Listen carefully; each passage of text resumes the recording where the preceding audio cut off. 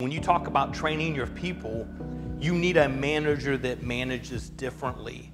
A manager that enables, trains, empowers, supports, and only accepts greatness.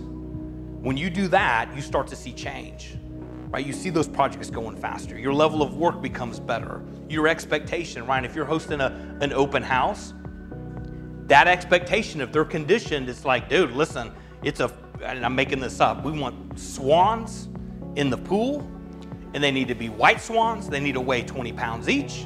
I want fresh cookies, bacon, chocolate chip, 3 sprinkles. Like, you see what I'm getting at? I mean, it's a condition, right? Versus just showing up with some broke ass old, soft cookies and a couple beach balls, right?